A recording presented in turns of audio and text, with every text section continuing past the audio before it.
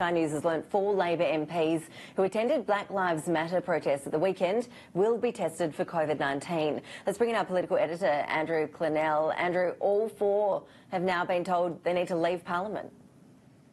Yeah, Graham Perrett, Malarndirri McCarthy, Warren Snowdon, Anika Wells, all told to leave Parliament, all told to get tested, all told by the Labor Party leader to go home, essentially, and only come back when their tests are in. I understand from sources in Parliament, Ashley, that the Speaker, Tony Smith, contacted the Labor whip with concerns after Graham Perrett appeared on Sky News this morning and said he wasn't being tested. I'm not clear what's happening in the Senate with the President and the Greens Senator Janet Rice, but it appears after this contact from the Speaker, Labor's leadership group has decided it would be prudent, even though none of the MPs are showing symptoms, for them to go and be tested. Let's have a listen to what Graham Perrett said to Peter Stefanovic on Sky News this morning.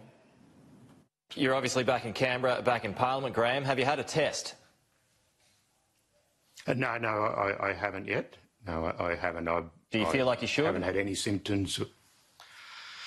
Well, what I've been told about having tests, I might go and talk to Dr. Mike Freelander today, but what I've been consistently told is wait until you've either come in contact with people or I've downloaded the COVID-19 app, or if you have any symptoms, and I haven't had any of those things. Yeah, well, the Greens Senator Janet Rice, Andrew, due to join us here on the program in about 25 minutes, so we will find out what the Greens' position is on that very shortly. It has become quite a row there, Andrew. We've seen some politicians who have recovered from the virus saying, yeah, they shouldn't be there. This is really serious and the risk of it spreading throughout Parliament House there and the capital is severe.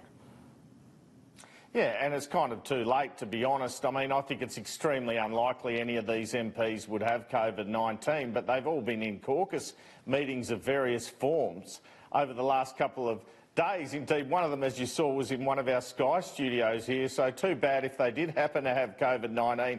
I've just been told, Ashley, too, that there's no directive necessarily from Tony Smith, but he did make an inquiry. The Labor leadership then decided it would be appropriate if they go and test.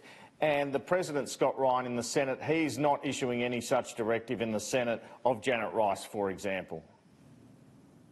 Andrew Clennell, thank you for the update. We'll see what Janet Rice has to say about her decision to attend that rally in Melbourne last weekend when we speak with her soon. We will, of course, be practising social distancing for that interview as well, in case anyone is worried.